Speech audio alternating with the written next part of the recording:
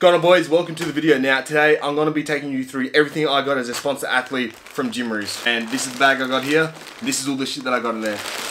So we got quite a bit of clothes to go through, but before we get into that, I'm fucking hungry. So we're gonna cook some breakfast, get ready for the gym, and then I'll take you through the little bit of a Gymroos haul. So there's two things we need to have in the morning that make sure we set us up for a successful day. Now the first step that is absolutely crucial to having a good day is having yourself some black balls all up and around your mouth. Now, you can have whatever type of black balls you want, I don't discriminate, but for me, I like the Nesquik balls, so we're gonna be rocking with that. Now guys, remember, if we wanna see the best results, we always have to be tracking our food. People will say, oh fucking, it takes too much fucking effort. If you're that fucking lazy, then you don't deserve the fucking results in the first place. Like, I'm gonna show you a side-by-side comparison of how little effort it takes to actually track your food. A lot of you people just want fucking excuses. And think about it, when you're tracking your food, it's simply just a tool for measurement. So if you're a tradesman or if you're an engineer, you wouldn't go to class or you wouldn't go to work without a fucking tape measure. Imagine trying to build a house and you're just trying to eyeball everything. That bitch is gonna come down faster than me after a 3-day festival. We wanna remove this negative connotation around tracking. It's not a fucking bad thing, it's just a tool for measurement. Now, have a look at the speed comparison.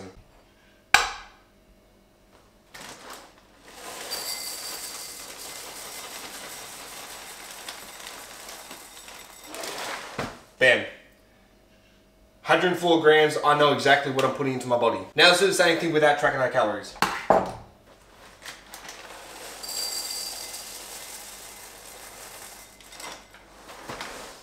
I have no fucking clue how many grams I just put into that. How am I gonna know if I'm in a calorie deficit or if I'm a calorie surplus if I do that with every single one of my meals and all of them are just miscounted? No wonder you're not seeing any fucking results. And secondly, one of the other things that are absolutely essential to set you up for a good day is have some nice, white, gooey, sticky substance. Those two things paired together sets you up for the best day ever. Alright, all gauge aside, for breakfast we have eggs and we have protein cereal. So you can use whatever protein powder you want. I use Genetics.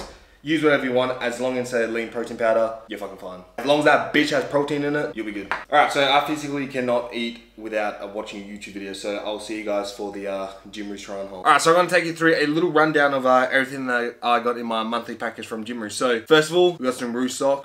These need to be in the wash because I wore them for like 3 days straight. Next up, we have the OG Gymroos shorts in the red color. Not sure how I feel about red.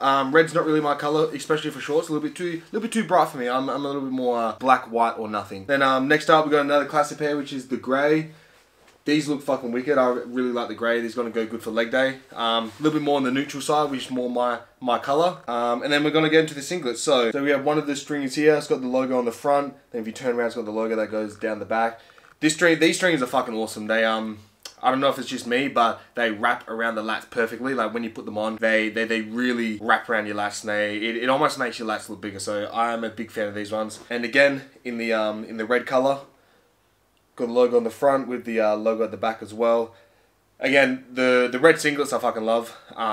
But bright bottoms, not really a fan of, I can't lie. But then what was that? Oh yeah, and then last one, I got this, which is the normal Erupt tee. So it's got the logo on the front and then the logo down the back like the strings did, but it's just an oversized fit. So that's everything I got in my monthly package. I had a few questions about how you can get sponsored by a brand, and really comes down to literally just brand awareness. How many eyes can you bring to a brand?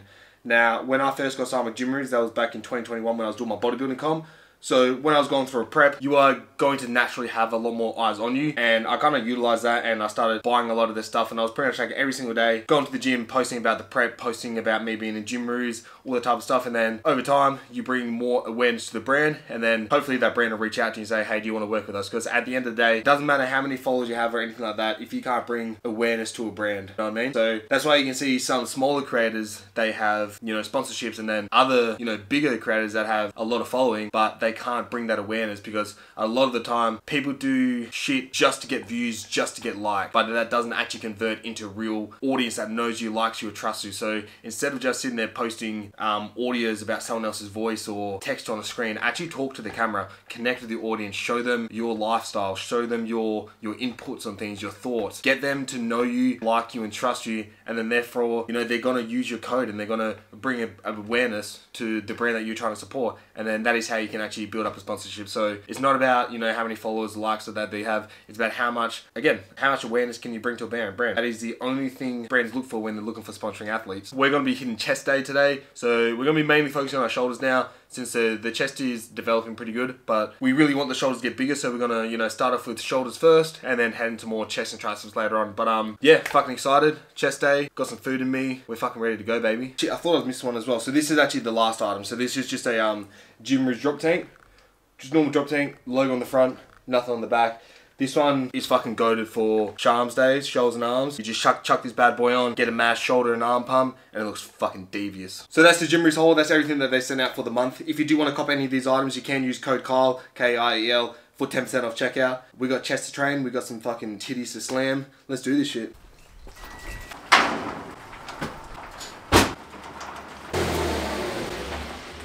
Right, so we made it to the gym. Now, without fucking around, I'm just going to quickly take you through what we have for the agenda and then get right into it. We're not here to fuck spiders. So we have 2 chest movements, we have 3 shoulder movements, and then 2 tricep movements. As I said, let's get right the fuck into this shit.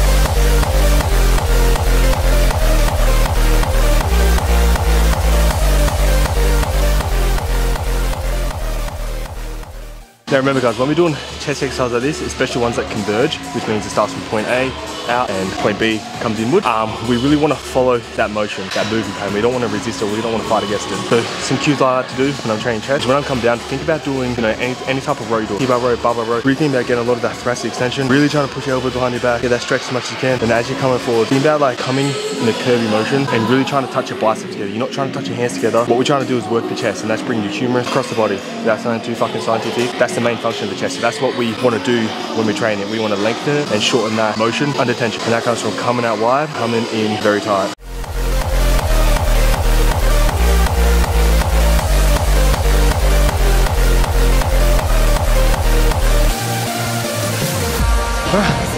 Time to take this pump cup, bro.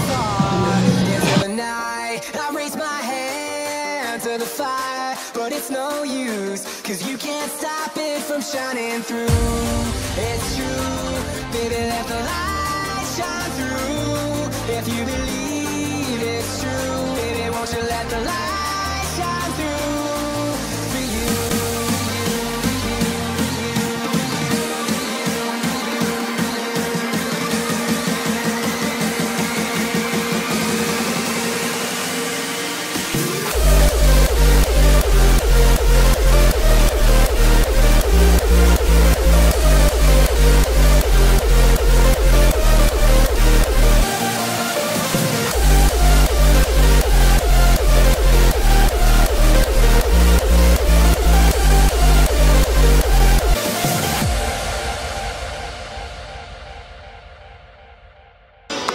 Alright boys, that's the whole workout done. Just 2 hard sets of everything. We're still never enjoying intensity high. And we had this bitch. Alright, so home now, finished the gym session, having my chicken rice veggies for my post-workout meal, getting them calories and the carbs in.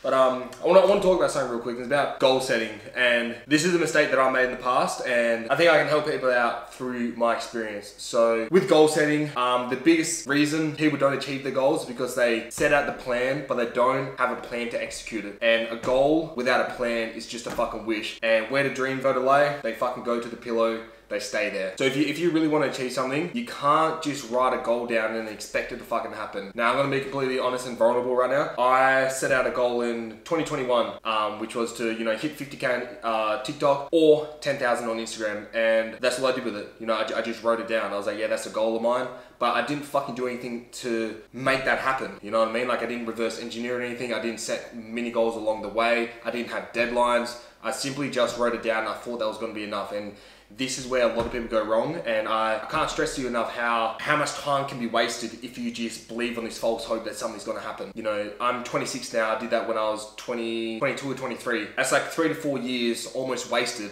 because I didn't set out a plan of how I'm gonna attack my goals. Now, you can do this however you want. Whatever helps you stay consistent to staying on track with your goals, that's what you need to do. That's just not how life works. You can't just sit around and wait for something to happen. You have to be the one to take the steps towards your goals, because no one's gonna fucking do it for you. The reason why you haven't achieved your goals is because of you and nothing but you. The sooner you realize that, the sooner you can actually actively work on yourself to get better. Anyway, so that is the video. I hope you guys copped a little bit of wisdom there. Hope you enjoyed the workout. I mean, shit, if you like the video, you can like it, you subscribe it. I don't really care what you do. You can fucking slap your cock on the screen for all I care. If you want to get anything from Gym Roos, again, code Kyle 10% off. See you guys in the next video.